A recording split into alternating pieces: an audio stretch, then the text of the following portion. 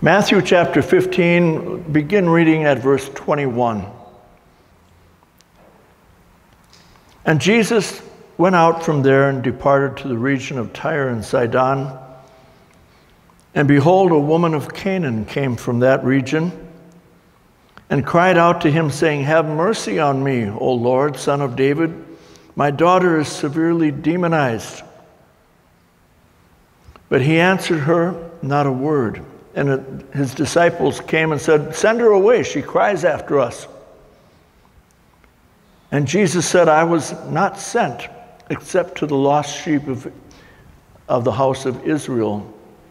He's testing her here. He's sent to the whole world, and the Bible emphasizes that again and again. But he's prompting her faith to increase. And she came and worshiped him and said, Lord, help me. And he said, It is not good to take the children's bread and throw it to the little dogs. And she said, Lord, even the little dogs eat the crumbs which fall from their master's table. And Jesus answered and said to her, O woman, great is your faith. Let it be to you as you desire. And her daughter was healed from that very hour. Let's pray. God, give me utterance today to speak your word under the anointing of your Spirit, the Spirit of power and love and soundness of mind. And give all of us ears to hear what the Holy Spirit is saying today. We forbid any evil spirits to distract us or have anything to do with this service in Jesus' name. And Holy Spirit, we just surrender to you right now. Speak to us. We don't want to waste our time here just being religious and coming to assemble on Sunday morning. We want this to be time well spent where we worship you and we thank you for the mighty anointing that was on the worship today. And to hear your word. So God, grant us to hear your word and be changed. If I'm just up here putting on my little act, then I'll go home. But Lord, we believe you're speaking to us. So please do. And use this vessel to do so. Quicken me as you have thoughts that I didn't have, and just let your will be done here today. In Jesus Christ's name, amen. Amen. Brother Harry and his family came from Milwaukee yesterday to the celebration of Ron Testa's life. And he said he used to cast the devil out at the beginning of every service. He'd say, every evil spirit, get out of here in Jesus' name. And he noticed that a good percentage of the congregation began to leave. They didn't know why. They just felt compelled. Because there's demonized people in this world. And some of them come to church, and they come to church because they have needs. So I forbid the devil to mess with us, but I don't cast him out because I might lose a few people. We're a little bit more mature audience than he has down there. A lot of street people, the ministry there has kind of evolved into outreach to the homeless and such like. But we still have issues too. And we need to get rid of them demons. Amen. Someday I'll preach on that. That's not the subject today. Neither is the Syrophoenician woman. I want to just look at one phrase in there. The children's bread. It is not good to take the children's bread and give it to others. Healing is the children's bread. That's what we're talking about here, being healed. And healing is the children's bread. God doesn't want, and we talked about healing last week, and I hope most of you were here for that. It was a pretty well-rounded message on the subject of healing and the fact that God wants you healed. It's not an exceptional thing. Healing should not be the exception, but rather the norm among Spirit-filled believers. And yet somehow, because of the unbelief that's drilled into us from public school and the whole world all around us, screaming for attention, we have to force our mind back to the worldview of God. And healing is not an exceptional miracle. It's the children's bread. It's part of our diet. It's something that we should have on a regular basis. And when someone gets healed, by all means, give a testimony. But sometimes you only hear a testimony once in a great while, because most people, they come forward for healing just in case it might work this time. But they're not really expecting much. And guess what? They normally don't get healed. Because we're healed by faith. This woman's child was healed because she had insistent faith. She would not take no for an answer. But like I said, a lot of us, especially with chronic pains and chronic issues, really don't have much faith for it anymore.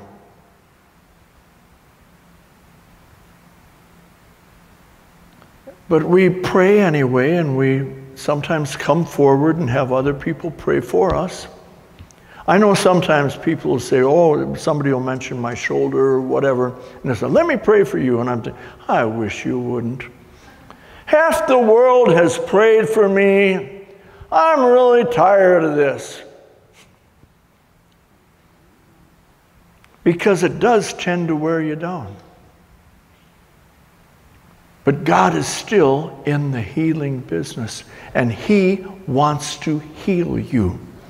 And it should not be an extraordinary event among believers when someone gets healed. I believe I mentioned last week in regards to healing that too many charismatic and Pentecostal churches, Pentecostal is the old-fashioned name for charismatic, which is kind of old now. I don't know what we call it anymore now, church. But anyway, that means you believe in the baptism in the Holy Spirit, speaking with other tongues, that you believe in healing and miracles and all of the gifts, the supernatural gifts of the Holy Spirit. And there are those who don't believe in those things, and those who are vehemently against them. There's preachers out there like John MacArthur and such that preach, that call us devils, that say we're possessed with demons because we believe in the Bible. They didn't see healings among themselves. They didn't see miracles. And so they said the day of miracles must be past. The Bible never said that. The Bible said when that which is perfect has come, when the resurrection of the saints is taking place and we have glorified bodies that don't get sick, then there'll be no need for spiritual gifts. Because our whole existence will be a spiritual gift. But I don't see that happening yet. I haven't seen Jesus coming in the air. I'm still in my same old body. It changes here and there over the years. People look at me now and say, "You really lost a lot of weight." Are you kidding? I gained 15 pounds in the last couple of months. No, I was very sick, as Becky pointed out. I had liver damage and veins bursting inside me, and they didn't think I was going to make it. But I did. God had mercy. And that seriously, they, told Becky that it was really touch and go. Yesterday at Ron's funeral and celebration of his life, it was basically a service. A couple of songs at the beginning and then a sermon. But a lot of people came up afterwards and said, "Boy, I've been praying for you. I heard you were really sick and stuff, and yeah, but I'm healed, praise God. God had mercy on me and healed me." He's still in the healing business, even when the doctors say, probably not. Probably isn't going to happen. I hope you have insurance. I don't even want to talk about that. But it shouldn't be an extraordinary event when someone gets healed. We should be walking in the Spirit and seeing healings and miracles and praying in tongues. And our services should have manifestations of the spiritual gifts. Really, they're needed more outside the building because we're already believers. And the Bible says that healings and miracles and even speaking in tongues is assigned to unbelievers. So we got to start praying for people outside the walls of the church.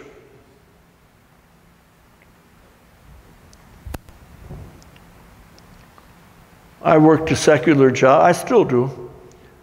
But when we first came back from India, I was delivering pizzas in Milwaukee, and we would come and I would sometimes deliver a pizza to somebody, and they'd say, "Pastor Kim, what are you delivering pizzas for?" But needed the money. And one day somebody at the restaurant there was sick. And they asked me to pray for him because they knew I was a Christian. I prayed for him and they got healed. And people started listening to me after that. They started asking me questions about our church. A few of them showed up, but I don't remember that any really got converted and joined us. But it got their attention. Up until then, oh, he's a Jesus freak. But after they see that there's something to being a Jesus freak, it's a sign to unbelievers that it's real. And they may not get saved right now, but down the line they're gonna, because God planted a powerful seed in their heart that needs to grow a little bit, but it will. Healing is not to be occasional. Healing is not to be an extraordinary event.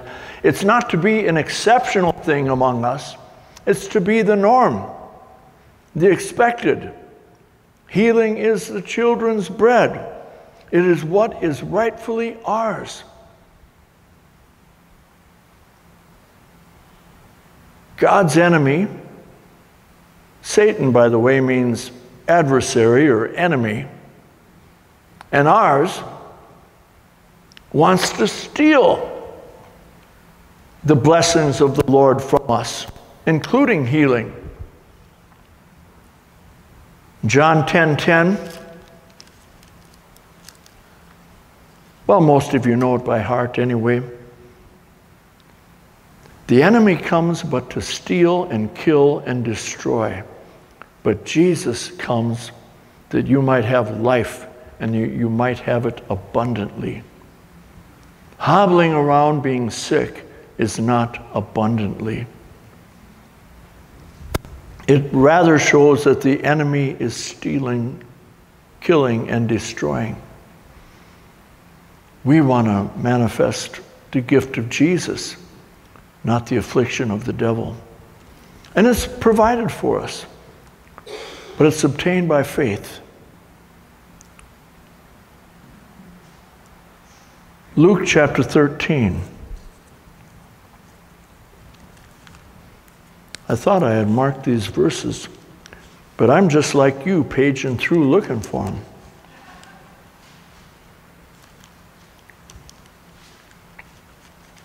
Luke chapter 13.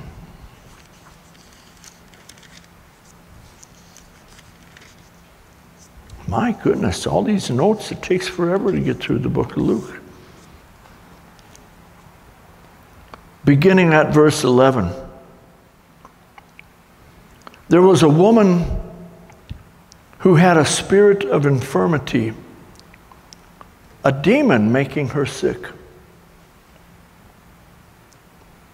18 years, and she was bent over and could in no way raise herself up. That's not a common occurrence here, but we saw it in India, where people are just hunched over and can't get up. And when Jesus saw her, he called her to him and said to her, "Woman, you are loosed from your infirmity." Infirmity just means you're not well. And he laid his hands on her, and immediately she was made straight and glorified God. But of course, they got mad at him because he did it on the Sabbath. But he wants us to be healed. He wants us to be healed. Ought not this woman who is bound by Satan be loosed? Satan wants to steal from us. God wants to give us our health back. Jesus came to destroy the works of the enemy.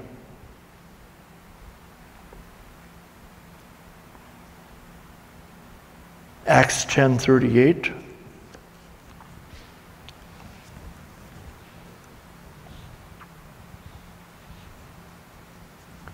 God anointed Jesus of Nazareth with the Holy Spirit and with power, who went about doing good and healing all who were oppressed by the devil, for God was with him. God is with us too. And that's why Jesus paid the price, Jesus rose again, sent us the Holy Spirit so that we can go about healing all who were oppressed of the devil too. God anointed you and I with the Holy Spirit and with power so we can go about doing good and healing all those who are oppressed of the devil. For God is with us. Praise God. Is God with you? Now that's another sermon, but really, we ought to practice the presence of the Lord. We ought to remind ourselves that we're not just going to work and doing this and doing that and surfing on our tablets and whatever, the things that people do nowadays. I don't have time for that stuff. I'm sorry.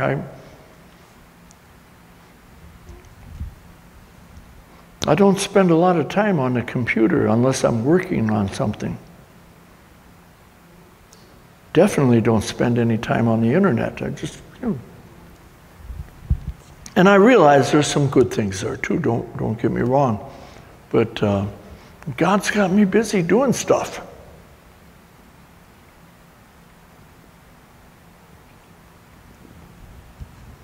Jesus came to destroy the works of the enemy. 1 John chapter 3, verse 8. He who sins is of the devil, for the devil has sinned from the beginning.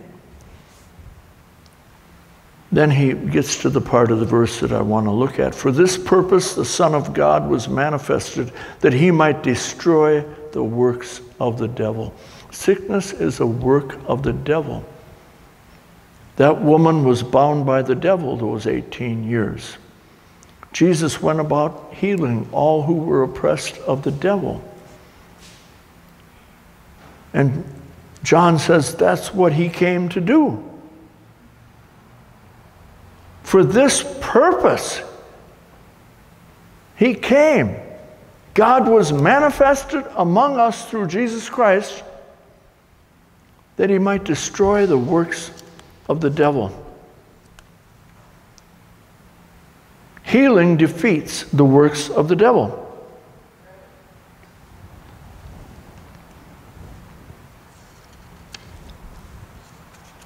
Because that's one of his greatest afflictions upon us. Sin, sickness,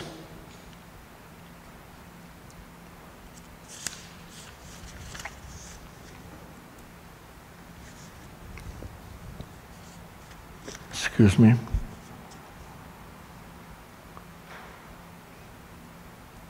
Jesus more or less had to heal the sick, raise the dead, cast out devils, because their very presence was an affront to everything that he had to say to mankind and wanted to do among us.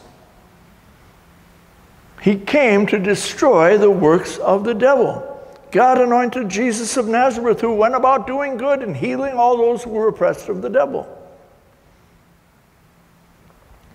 He had to heal the sick, and so do we. Sickness is a form of rebellion against God. Not that we're rebelling when we get sick, but the devil is rebelling by making us sick. And Jesus declared his stance on sickness every time he healed somebody. I'm against it. I'm against it.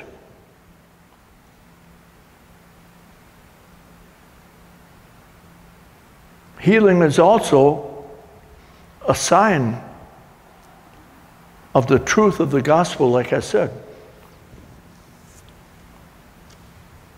These miracles happen as a sign to the unbelievers. Mark chapter 16, these signs will follow those who believe. By the way, from about Mark chapter 16, verse 17, all the way to the end of the chapter, you may have a Bible that has a little footnote there and says, this is not found in some of the old manuscripts. Or some Bibles, you even have to read the footnote to see what it says. Who do you suppose is behind something like that? Some of the most powerful promises in the Bible, and because a couple of old manuscripts, for whatever reason, didn't include it, it's in the oldest. Anyway, let me read it to you. These signs will follow, Mark 16, 17. Those who believe. Do you believe? How many believers do we have here? 1, 2, 3, 4, 5. St. Paul, Believers Fellowship. When we started, we called our church New Wine, and people said, what's that? A program to get off the sauce or something?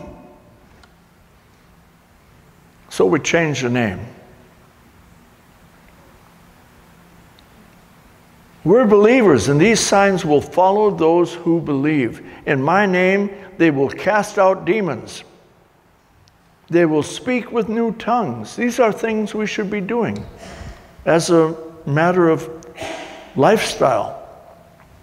May not cast out a demon every day, although if you sense yourself being oppressed, or having doubts and fears that you normally don't entertain, or maybe you do entertain them but don't have to, tell the devil to get lost. Take your fear and get out of here in the name of Jesus Christ.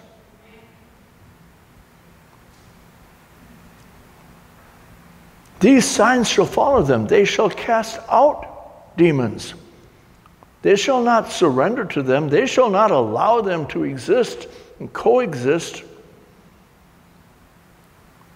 They will speak with new tongues. If you speak in tongues, and you should, if you're baptized in the Holy Spirit, you need to get baptized in the Holy Spirit. If you're not, you need to get baptized in the Holy Spirit. And the Bible declares, and we preached on this about 2 weeks ago, that tongues is the first sign of someone being baptized in the Holy Spirit. So use it. Speak with tongues. They will take up serpents. And if they drink anything deadly, it will by no means hurt them. We don't run into too many poisonous snakes in Minnesota. There's one poisonous snake in Minnesota, and it's found down in the southeast corner up in the woods. It's timber rattler. And it's not very common, and it's not as poisonous as some of the diamondbacks and the larger rattlers in the southwest. But we're not likely to run across too many poisonous snakes. If we drink anything deadly, it will by no means hurt us. They will lay hands on the sick, and they will recover. We're supposed to not have these things amongst us. And in verse 20 of Mark 16, it says, and they did it. And they went forth and they preached the gospel in all the world, the Lord working with them and confirming through the signs and wonders they did.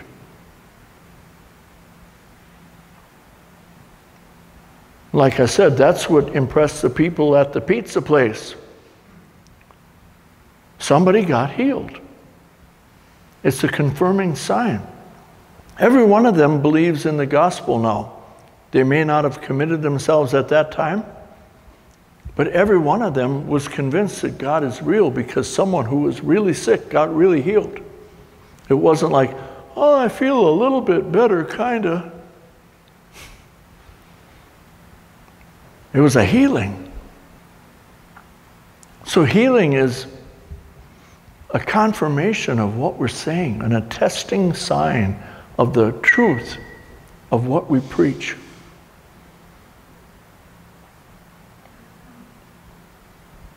Healing outdoes the works of other religions.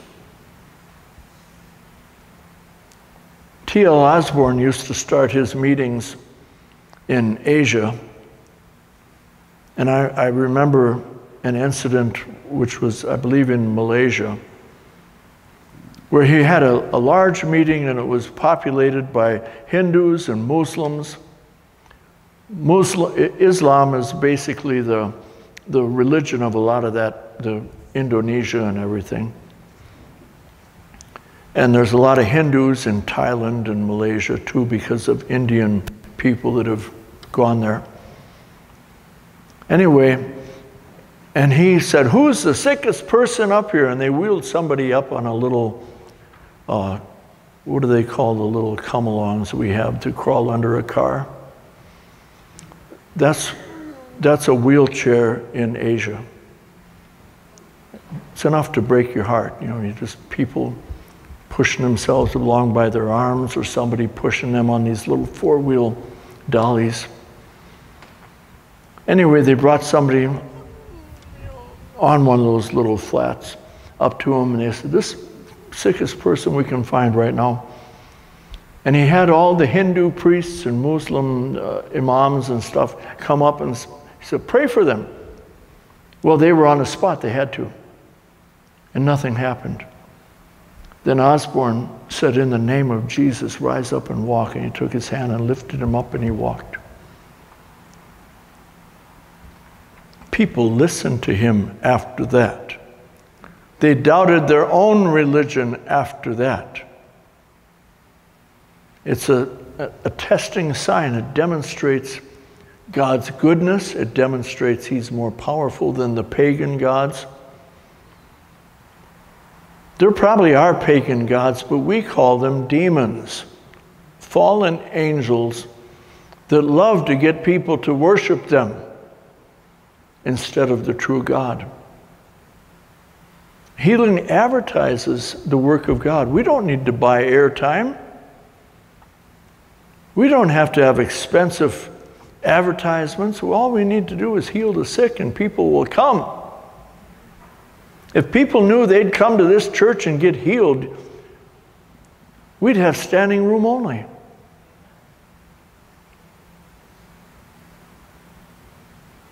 I've shared many times some of our own meetings in India and elsewhere where we started healing the sick and the people ran home and got other sick people to bring. Hey, it's working. Go get grandma.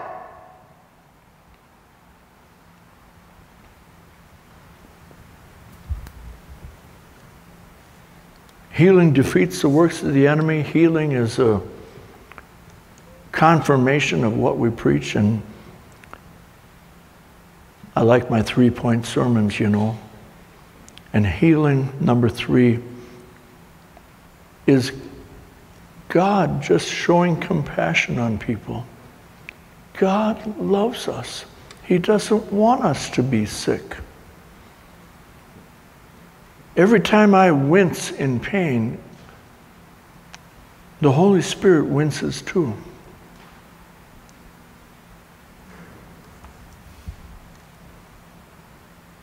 Matthew 14:14, when Jesus went out, he saw a great multitude, and he was moved with compassion for them and healed their sick. God looks at the woes in this world and heals them.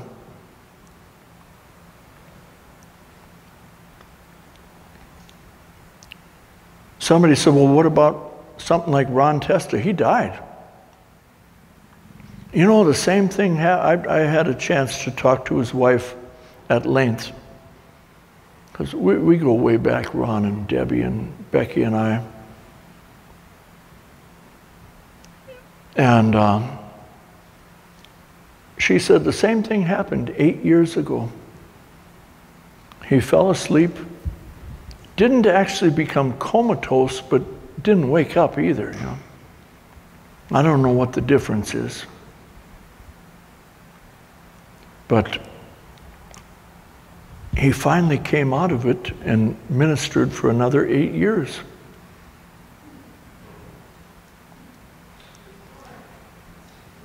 And so this time the same thing happened and he didn't get healed. And she said, God gave him an extra 8 years. That was her attitude towards it. God gave him an extra 8 years. Ron's dad died when he was 58. I remember that because my dad died when he was 58. And we used to, in fact, just this spring, we joked about it on the telephone. He had come up to Atlanta, was staying with his son. And we were talking, yeah, but we've outlived our dads by about 15 years here, just about, you know, 10, 12 years, whatever it is. And because both of us are 71. Pastor over there in North St. Paul, Denny McGrain, he's 71 too, and we're all healthy. Well, Ron died, but anyway, Debbie his wife was just blessed that she got another 8 years, and she says, I know it's God's timing. Because he could have gone 8 years ago, but God gave him another 8 years. And she just had a really healthy attitude about it. She goes home and cries and everything too. But at the same time, she sees the hand of God.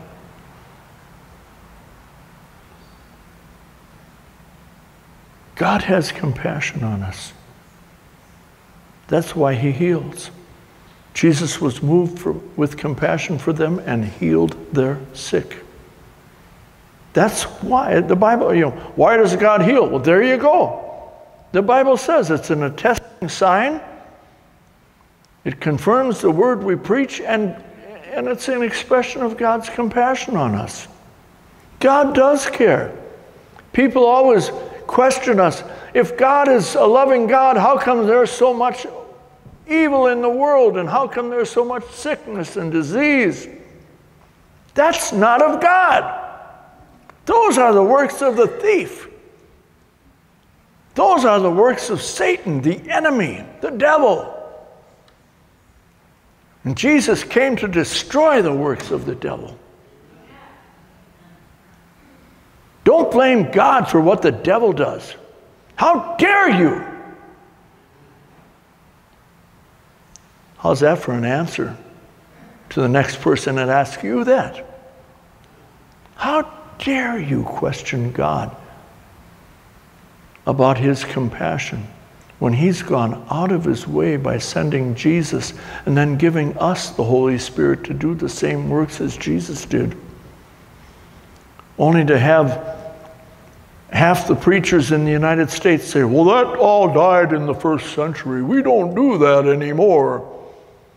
And people who do speak in tongues and stuff, they probably got demons. Forget you, Jack, or John, or all you other evangelicals.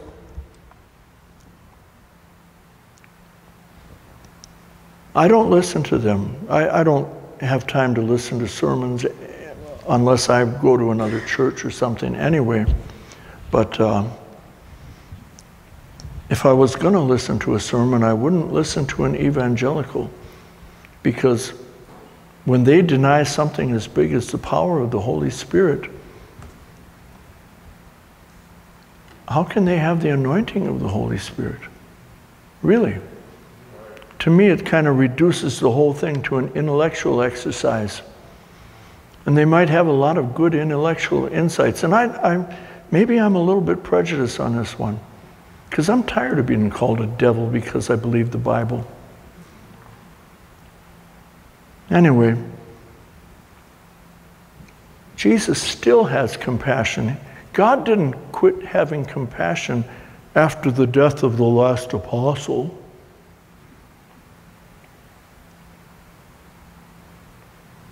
Church history shows that God never has stopped healing the sick.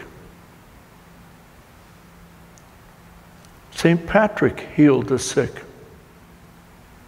And his disciples, the church had become overrun by the German tribes and such. And I'm German and Irish, so I got a ticket on each side of this argument. But, and they brought their pagan religions and overran the Roman Empire, which was at least Christianized up until that point. Well, Patrick out in Ireland, the Germanic tribes and the Huns and stuff never made it that far. And so they had a revival out over there, and they sent missionaries to continental Europe who re-evangelized Europe. And they believed in the power of the Holy Spirit, and they healed the sick and turned Europe around again, praise God. We can do that stuff.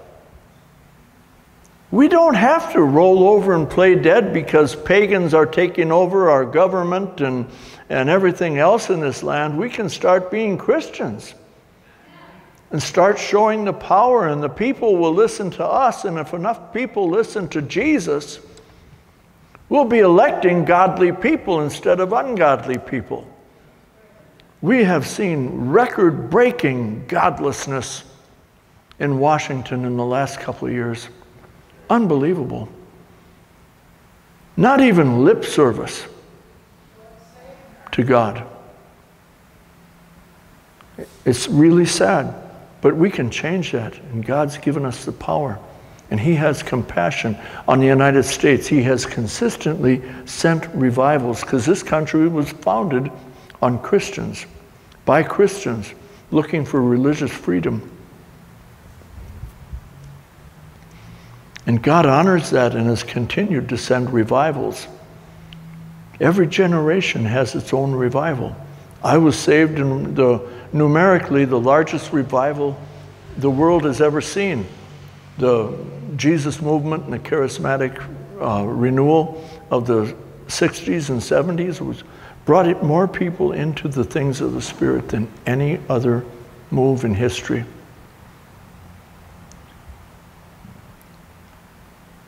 And there was little revivals here and there since then. We're ready for another one if the church would get on the ball and start doing it.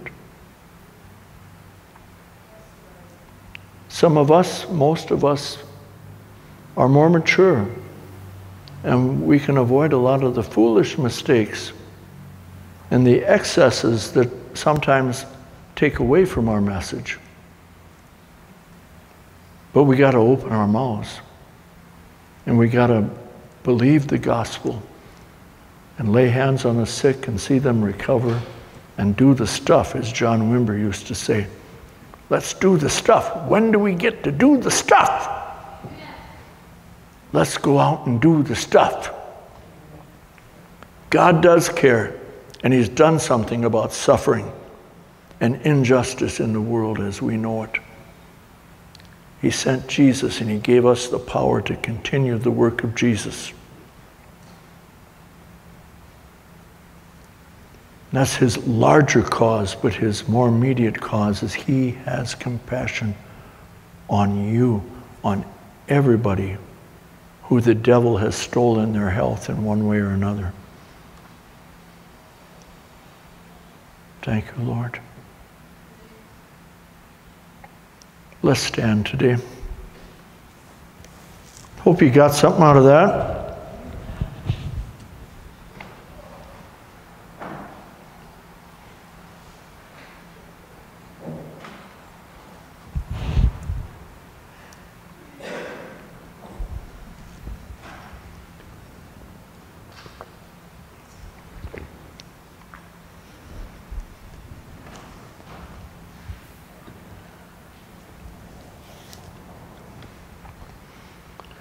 Oh, Lord, grant that your word would just really take root in us and change our hearts and lives. And we already believe these things, most of us. But we need to have them so deep in our hearts that we unconsciously live them and believe for healings and take authority over the enemy in every area that he has afflicted us and the people around us and the people that we can help. Have compassion on this city. Have compassion on our loved ones. And stretch forth your hand to heal and do mighty works.